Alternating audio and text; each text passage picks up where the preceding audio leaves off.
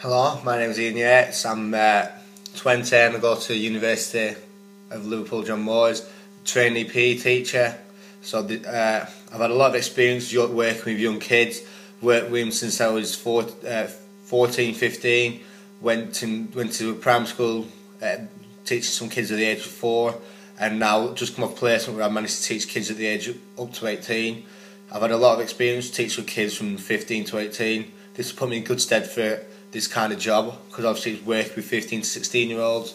This is when learners get to this age, obviously you have a different relationship with them. You have a less formal relationship. You can get your personality across a bit more, but maintaining that professional conduct.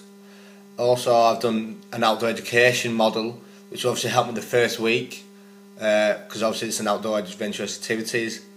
Also, while I was in placement, I managed to take part in a pastoral role. So I was a form teacher, looking after kids for every day for 9 weeks, like in the morning, in the afternoon, which helped me build a good relationship with them, getting to know them more, making sure they work as a team, work in groups.